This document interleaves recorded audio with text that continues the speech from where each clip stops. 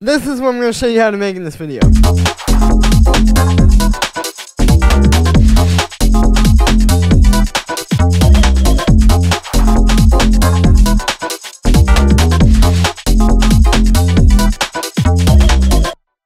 As always, you can get this full project file, samples, MIDI, presets, literally everything from this video is available at the top of the description on my website. It's a really great way to support me. I don't make a whole lot off of YouTube, but I've been making a ton of these types of tutorials lately, so if you enjoy these, definitely go grab this. But it's also not just about me. This is a really great way to support yourself, because by grabbing this template, you will honestly make your best music that you've ever made. You know, this is really designed to help you out and help get you to that next level and get you past where you're struggling, or just give you some new inspiration wherever you may be on that spectrum. But yeah, so link is at the top of the description. Don't miss out, guys, while it's available. It's a really, really high quality template, and it'll help you make the best tracks of your career. Thank you so much for the support, and let's dive in. Alright, so we're at 136 BPM, and the first thing up here would be the main kick and snare.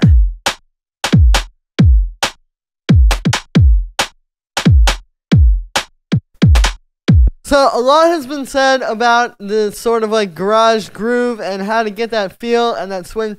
To me, on the most basic level, it boils down to these two things: a good kick and a good snare. And if you listen, it's really like just call and response, right? Like boom.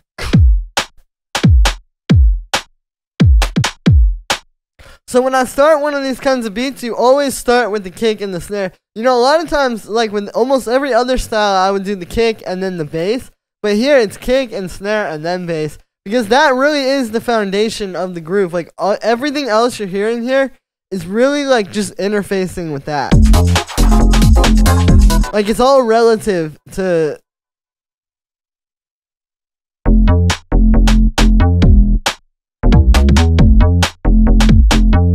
You know, without that, it's all just kind of like bouncing around in space, right?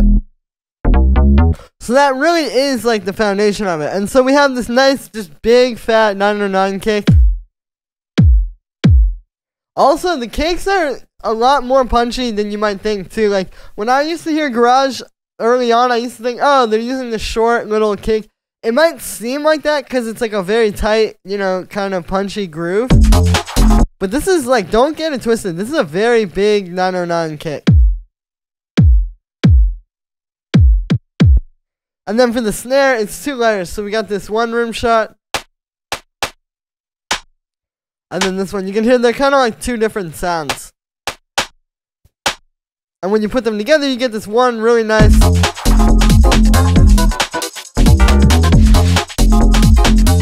Also, what you'll notice is there's some moments where they don't play at the same exact time also. Kind of like that. You know, that sort of thing. So, yeah, and you'll notice those are completely dry as well. There's no effects on those. It's just good samples.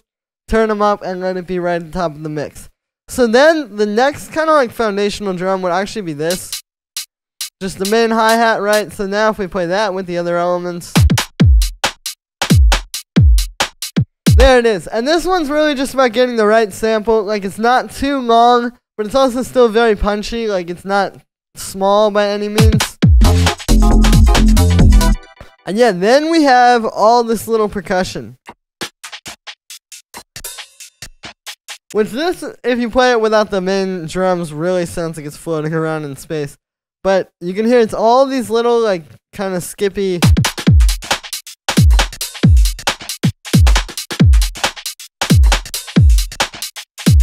percussion like this. So you can see we have a few different things. So there's like this little snare, which just comes at the end of every 2 bars. There's all these little percussions, like kind of some smaller rim shots. I have these, which is like a bunch of hi-hats. I did those in the actual arrangement view because it just... Sometimes I like arranging the groove that way. And then I also have this one, which is a nice element. Like, if you hear that on top of the main hi-hat, it's just this open hi-hat that hits once in the middle of every 2 bars. And you just get like a nice little, like, you can hear that. You know, it kind of like transitions to groove. Like, it works together with the bass line, right? If you listen to the bass, see what I mean? You get that like...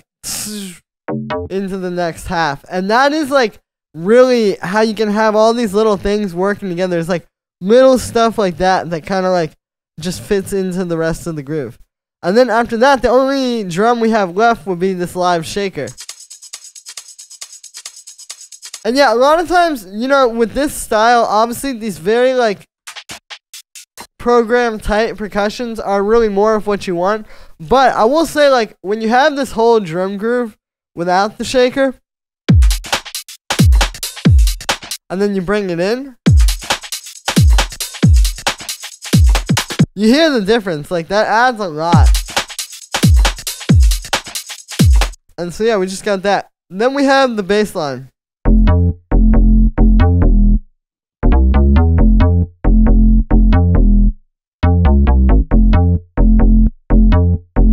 So you can see here's the MIDI on this one. It's actually really simple. We're just going between two chords, just F and E. But it's really like the groove that's being played with those chords.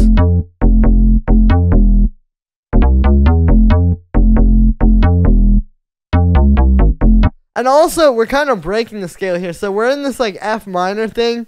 But by adding E, it kind of like throws it off. Because if you look, all the notes here are just pretty basic F minor scale notes, right? Like F, G sharp, which would be the minor third, C, which would be the fifth. Like those three notes right there are just like a basic F minor chord. The C sharp, which is the sixth. But then when you throw in this E, it's like that almost like evil kind of, very UK sounding. And then over here, since this one just does, again, that's just like in the scale, that burn, like that feels very in key. But then it's almost like, then this just feels even more like off. But it's a really nice feeling. So, you know, this stuff doesn't always have to just be super, super rigid musically. Really just finding some notes and keep it simple. And really it's about that pattern again and like that. How that's grooving off of the kick and the snare. Now, for the sound, this one's made with 3 layers. So we have this, we have this, and then we have this. So the first one here is like this kind of like FM organ pluck type of sound. This is made with Operator. We got 3 sine waves here. You can see with these like shorter envelopes. So what's happening really, most of what you're hearing is actually oscillator A and B. See, if I turn off C, and even if you wanted to, you could just turn off oscillator C and use these like this. That sounds good as well. But basically, so you can see this one's up +4, so you get like this kind of plucky organ thing. But then when you add in this one, see how this has a really short envelope? So all you're hearing on this one is just like the punch at the start. You don't even hear it while these two are ringing out, because you can see their envelopes are longer. This one, you're just hearing that little at the start. So if I turn that up more, you can hear it for real. See how it's just like a click at the start? There we go. And that's a really good FM trick, like, because you can sit there all day with a transient shaper and try to make that bigger, or you could just do it in the synth patch. We've got a little bit of chorus ensemble, and then I've just got a high pass filter on there so it doesn't get in the way of the bass.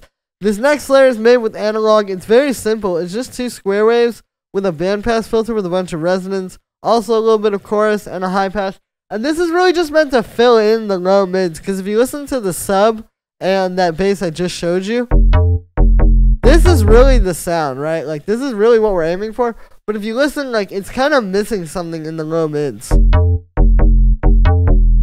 So I just added in. See, like, this thing, when you play it on its own, you're like, why would you have this like 303 kind of thing in there? But it ends up just sounding like part of the organ bass, and it really fills in that space. And that's where you can really like make a difference. And you know, it's something you wouldn't even hear probably even if you're a producer, but it just makes that sound like it's so much fatter. And then this Operator, which is just a square wave and a little bit of a saw wave as well, an octave up, with no FM though, and then a low pass filter with a slight envelope. And so that's just getting that like deep subby frequencies. We have some effects which just kind of fill in. You know, these are just like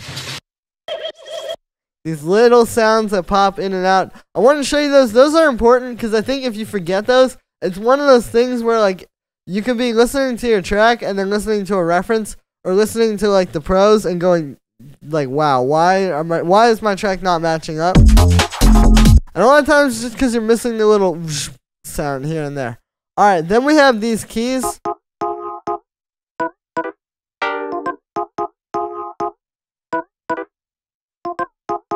So here we're kind of just playing around. You can see actually we even break the scale a little bit here too. Like, okay, so we're starting with a basic F minor chord. But look, then we're going E and B, which technically if we're in F minor, B is not in that key. But, I mean, it sounds cool. So again, like, with this stuff, you know, it's not always just super... Yeah, you can hear that sounds good, even though we are technically breaking the scale. And then this one...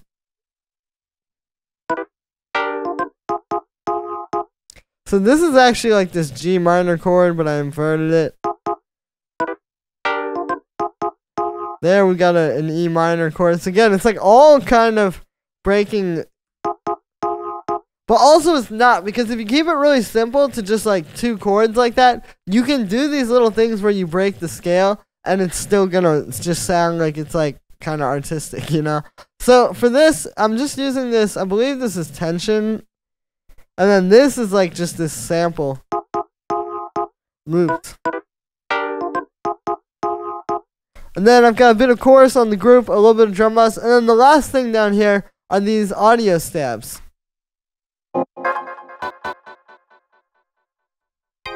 Which if I play those with, I'll play those with the bass line and with that last thing I showed you. So these are really like reactive. Like I already had the bass line and these little like MIDI stabs are the ones where we're like putting in the chords ourselves. And then I just added these kind of like just that extra bit of groove on top of that.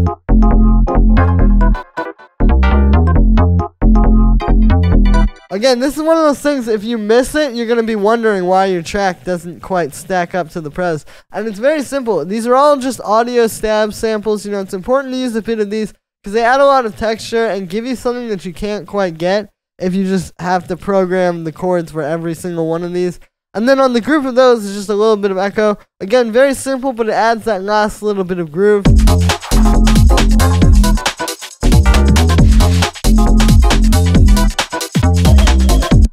Yeah, so that's going to be it for this one, guys. I hope you enjoyed. As always, make sure to like this video as well as subscribe. And let me know what you think of this video in the comments. Like I said in the beginning, you can get this full project file, samples, MIDI, presets, literally everything from this video is available at the top of the description on my website. Definitely don't miss out, guys. While it's available, this is one of the best ones, or one of the best ways that you can make your music better today. If you've been struggling or you just need some new inspiration, this is something proactive that you can actually do right now, that you can say like, this really actually helped me make my best music and get where I'm trying to get. So, link is at the top of the description. Everybody go grab that. Thank you so much for the support, and I'll see you tomorrow with another video.